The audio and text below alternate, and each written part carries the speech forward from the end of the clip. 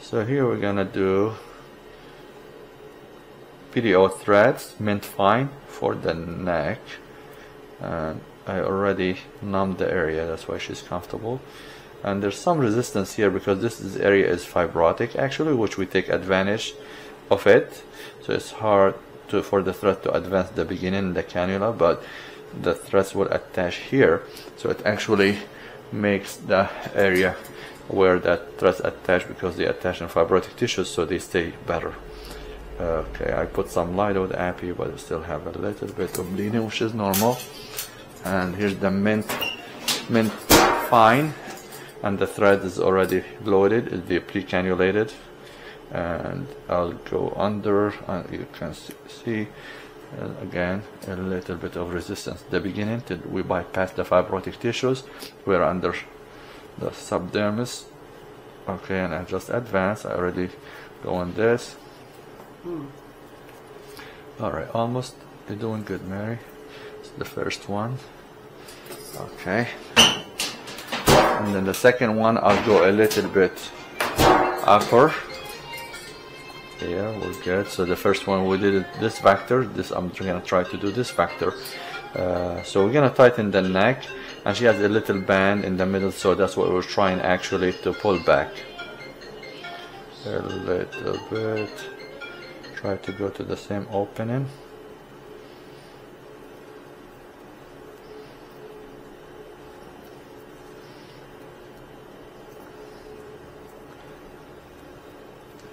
Okay, again, this is a very fibrotic area, which is fine.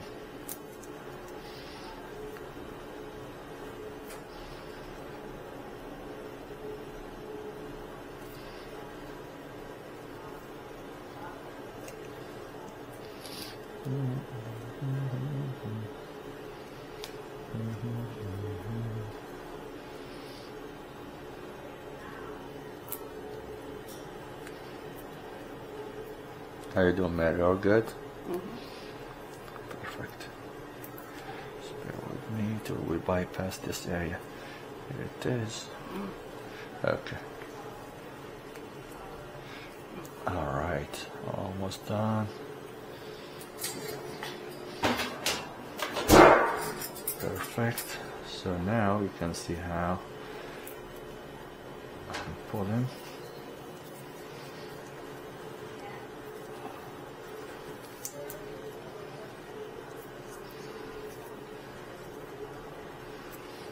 And twisting.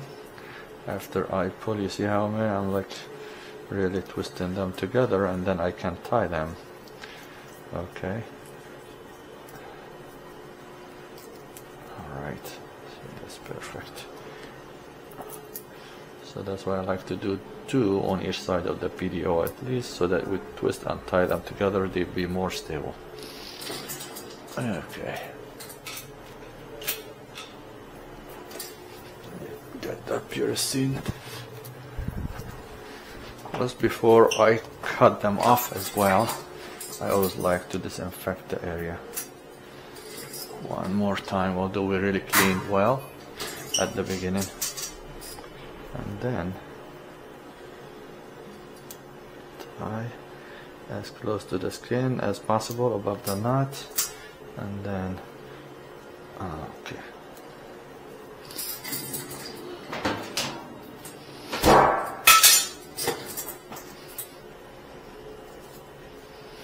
And we have to smoothen this out.